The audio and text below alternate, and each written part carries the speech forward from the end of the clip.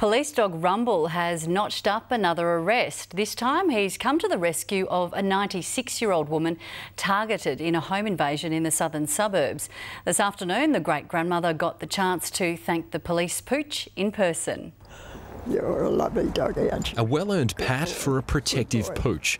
Rumble the dog saving the day for a Perth great-grandmother. Dorothy is too frightened to show her face on camera.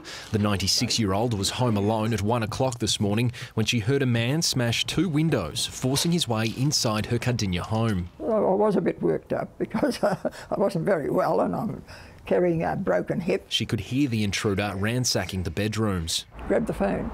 And I phoned 3 zeros. She then rushed to the toilet, locking herself inside. What did you do once you locked the door? Prayed. Prayed to St Anthony. Please help me. Her quick thinking impressed officers. They arrived within 10 minutes. Then Rumble leapt into action, chasing the burglar down. In his bid to escape, the would-be thief has jumped onto Dorothy's patio. As you can see, he's left indents from where he's run before jumping onto the next-door neighbour's roof. Rumble again tracked him, this time hiding behind a fence, saving Dorothy's jewellery and purse. I think I do a wonderful job.